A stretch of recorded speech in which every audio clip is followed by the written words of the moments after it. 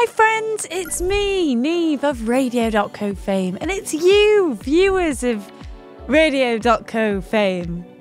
Woo! Anyway, today we're going to be doing a linguistic language session on radio terms. From the ancient days of yore, where we had crystal sets and spark thingamajigs, to today's sleek digital streams, radio speak has had a wild ride. We're here to uncover the jargon that we use today and find out how they re-entered our vocabulary. We'll look at their origins, how they've evolved, and why we use them. This video is made by Radio.co. To start your free Radio.co trial in seconds, head to Radio.co and click on the pricing page. Broadcast. This is obviously a super duper common radio term that we use a lot here at Radio.co. Hello, we host a whole range of broadcasters that broadcast on our platform. So where does this word come from? This word in fact originated from broad, so, wide, and cast, as in cast, to throw. Back in the old and golden days of radio, signal was thrown over a wide area. Nowadays, the term has expanded to include television, digital media, online radio. But I feel like the modern meaning is kind of the same as the etymology, right? Cast? No? Transmitter/receiver. Did any of you guys do Latin in school? Anyone? No? Me neither. Anyway, fear not, I will tell you all you need to know about Latin in regards to radio terms. Transmitter. Let's break it down. Trans denotes across or beyond, and mit comes from mittere, meaning to send in Latin. I do hope I pronounced that right. I mean, it's all Greek to me, or should I say Latin? Receiver is derived from receive, which might sound obvious, but what isn't so obvious is that receive is actually a Latin phrase, which I didn't know. Maybe it's obvious. I don't know. Maybe we have more Latin-speaking viewers than I thought. Prove me wrong in the comments. I don't know. Frequency. Laura Latin today, gang. Oh, Deus meus. The Latin word frequens with the S. That's frequence with an S.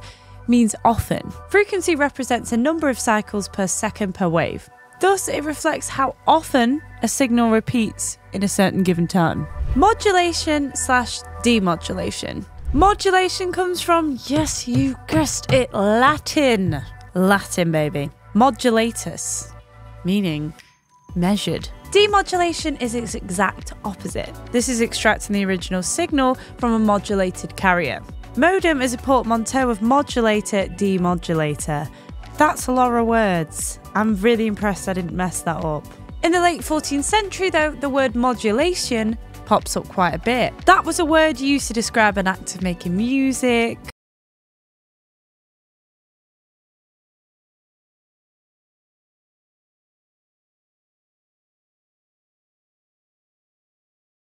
Antenna.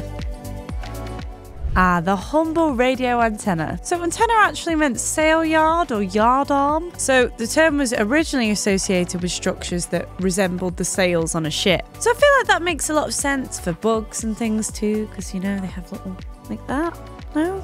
Frequency modulation, FM, and amplitude modulation, AM. So if you're listening and you've been taking notes, then you'll remember that frequency has already been covered, and as has modulation. Amplitude, however, refers to the magnitude of a wave. FM and AM denote different methods of encoding information onto different radio signals. FM varies the frequency and AM varies the amplitude. And it just so happens that that word comes from the Latin amplus, large, spacious. So who'd have thought it had come from Latin, eh? That's new. Analog/digital. Analog signals vary continuously. Digital signals, however, consist of discrete values. Analog comes from the Greek analogus, meaning proportionate. As analog is consistently variable, it makes sense. And if we're really breaking things down, the Greek word logos can be linked to that as well. That word means speech, words, correspondence, but it can also be used to mean proportion. See, everything's rooted in radio. I've been trying to tell you guys that for ages. Digital stems from the Latin word digitus, meaning... Get it? Fingers, digits, you get it? Yeah? And what do you use digits for? Yes, counting. Noise. We mean this phrase in the radio sense, radio noise. This word originally meant sound or loud outcry. Thus, it came to represent unwanted random signal interference on radio transmissions. Noise as a word has loads of possible etymological roots. And one of these roots may well be the word nausea, which is a sensation I experience when I hear Nickelback. Sorry, Nickelback fans. What do you call a Nickelback fan, actually? A Nickelback fan is called a refund. Okay, I take it back. I'm a Nickelback stan now. A refund. Legendary. Bandwidth. We've done Latin, we've done maths, and now it's time to hit some science. So this is derived from band, which means range. Bandwidth became quite an integral part of scientific terminology in the early 20th century. The word first emerged during experiments in radio communication. Scientists had to delineate specific segments during radio frequencies. These frequency segments resemble bands of different widths, leading to the creation of the term bandwidth. Did that make sense to any scientists out there? Anyone? Like, subscribe, smash that bell for notifications, yada yada yada. I'm going to go search my name up now on ratemyteachers.com. Bye-bye. And just before you go, have you ever thought about launching your very own internet radio station? Surprisingly, it's a lot easier than you may think, especially when you make the time to chat to myself or a member of the Radio.co team. To do just that, head to our website, radio.co/demo, where I can talk about your plans, any questions you may have, and me and the team can really get you up to speed in launching your own internet radio station in literally minutes. It couldn't be easier. Why not check out some of our webinars, tutorials, help guides situated around me? Or why not visit our website, radio.co, or even drop me an email, studio@radio.co. Until next time, take care and happy broadcasting.